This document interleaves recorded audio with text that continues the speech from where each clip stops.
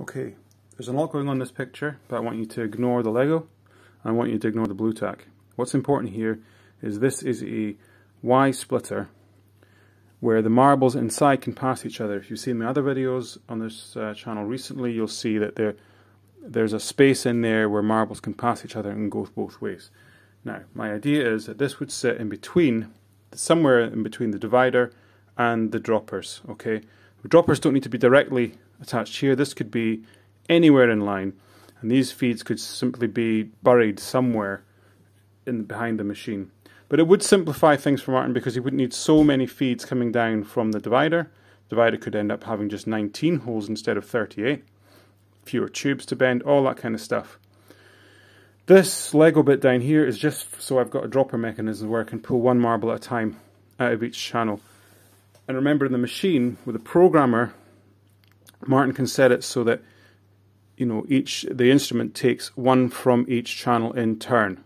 It can technically take more than one in turn. For instance, if there's an odd number of that particular note in the programming wheel, it might take two from this one before it takes another one from the other. Whatever. It's never going to be a case where you fire 15 marbles from one side and then nothing from the other. But even in that circumstance, this thing can work.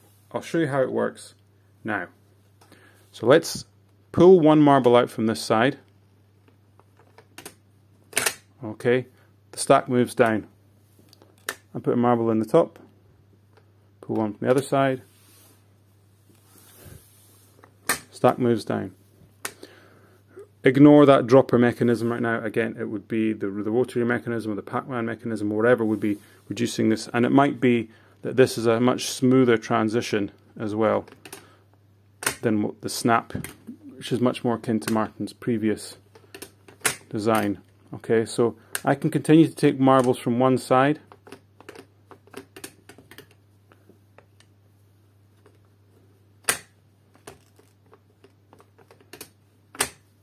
And they'll just keep feeding past the Y that direction. But then if I take them from this side,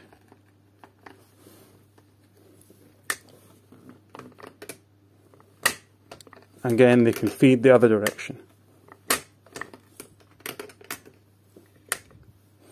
How fast? I don't know. I haven't tried it. Let's try.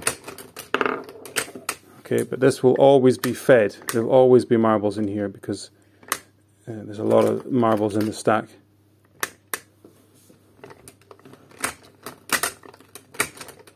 Okay, I'm getting a bit crowded down there, but hopefully you understand what I'm getting at.